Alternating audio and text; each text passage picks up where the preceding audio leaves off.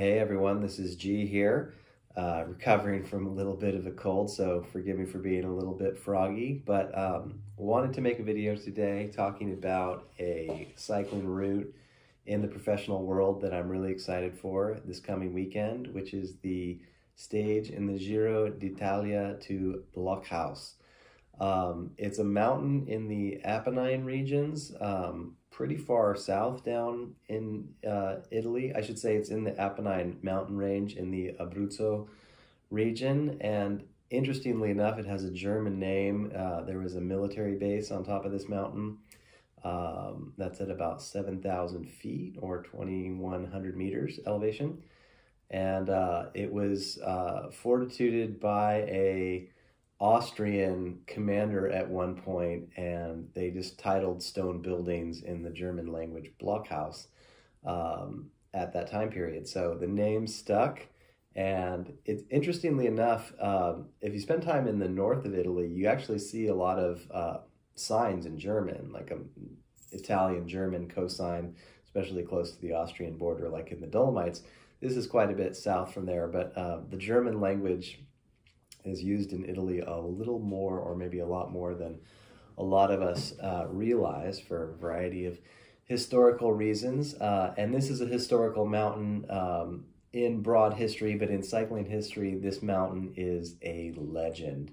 In 1967, I believe, Eddy Merckx won on top of this mountain, and previously he was thought of as more of a classics guy or a sprinter, so that the newspapers were like, a sprinter beat the climbers on the Blockhaus. And the reputation of this mountain, at least by stats, is a lot of people say that it's the hardest climb in Europe, which is interesting because you think of the hardest climb in Europe would be in the highest mountain range, perhaps like the Alps, or at least the Pyrenees, which is a bigger mountain range than the Apennines in terms of the total height. The Apennines is a gigantic mountain range. It basically goes all the way down Italy from north, sort of not quite upper north, but north to south.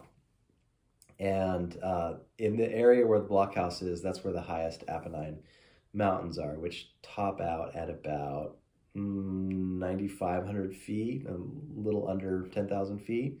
And there's two national parks, I believe Parco Nazionale Abruzzo and Parco Nazionale Gran Sasso. They really remind me of like Kings Canyon and Sequoia because they're kind of on top of each other and basically border each other. It's like one big national park, but that's where they film a lot of TV commercials. They call it Little Tibet up by the Gran Sasso d'Italia. That's a big, beautiful limestone mountain.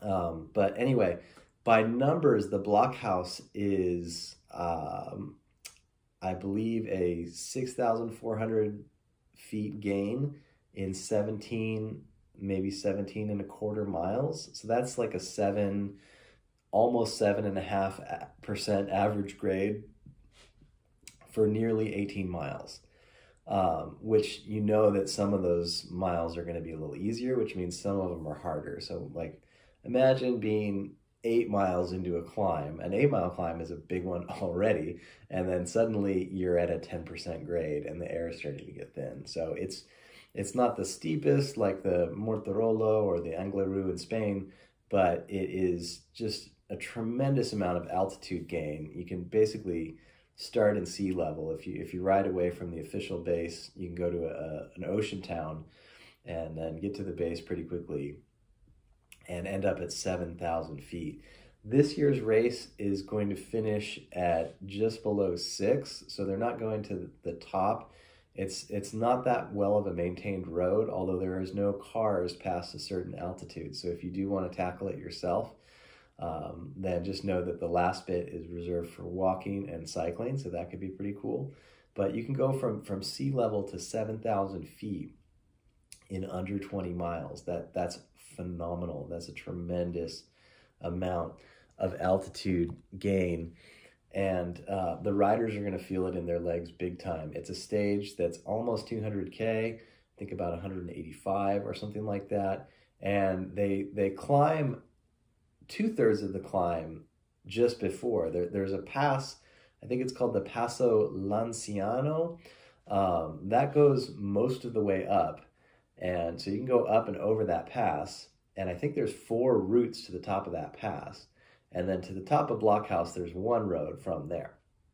So there's 4 total ways to get to the top. Well, there's 1 way to get to the top, but there's 4 possible routes where you do the bulk of the climbing on a bunch of these different roads. So they're going to do a bunch of mountains, as you see in the profile. It's a lumpy course, and then they have the Lanciano the first time, and then they go up even higher to the finish. It's going to be a brutal day. I expect someone like Bardet or the Ecuadorian Carapaz will have a good day there. It's definitely a climber's ride for sure.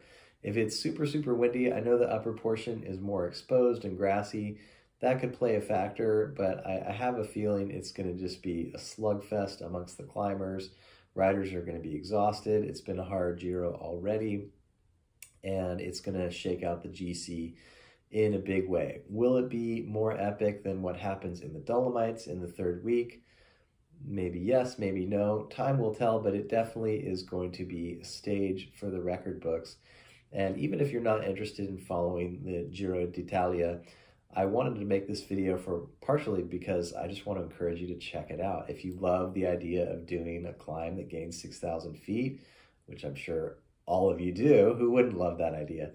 Then the Blockhaus is the place to be. The thing about going to a place that's less trendy than, saying, going to the heart of the Alps, where there's awesome climbs like the Galibier and Alpe d'Huez, or going and doing the Stelvio, probably the most epic and famous climb in Italy. Those are worth doing, but the thing about doing the famous climbs is they're busy, there's more people, it's more of a thing, it's more of a show, it might be in more of an expensive area. A place like the Spanish Pyrenees or deep in Abruzzo and the Apennine Mountains, these places are going to be chill. These places are going to be old world and old fashioned and kind of a little bit more untouched Italy, and the cycling culture there is deep and beloved. So wanted to encourage you to check it out. I myself have not been. I've cycled the climbs in the Dolomites, and I'll try and make a video later this week about my predictions for some of those courses, but I really, really want to go. It's definitely high on my list. In the area, you can do rides on the ocean, you can do wine country rides in Chieti, and then you can do all kinds of climbing in mountain roads near the Blockhaus, and then the trip to the top it's a pilgrimage. You spend a lot of time riding uphill with no downhill to make the summit, and it can be very hot there as well from the late spring onward. So yeah, wanted to encourage you to check it out if you're interested. Riding in Italy is awesome. Riding in all of Mediterranean Europe is really, really amazing and very welcoming. I've had some of the best days of my life doing so, and the scenery is beautiful. It's not that the United States doesn't have equally beautiful scenery, it's just there's more water fountains, there's more restaurants on top of these tiny mountain roads, there's more places to get some food, get a coffee, you get a few more fist bumps from the drivers, you get honked at sometimes too. It's just a little more encouragement from the US, a little less honking. Yeah, and it's just the culture is just very steep there. You can feel it, and it's inspiring. So hopefully this video has inspired you to check it out. Tune into the Giro d'Italia. If you like cycling in California, most of this channel is cycling vlogs. You can check that out in the links below. See the local area that I cycle in or the places that I travel to.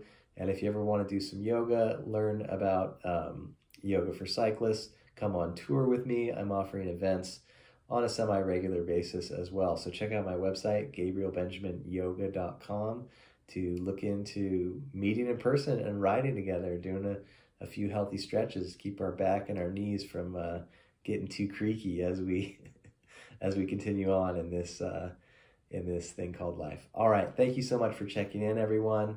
Hopefully you enjoyed this video. If you did, please give it a like, a subscription, and a comment.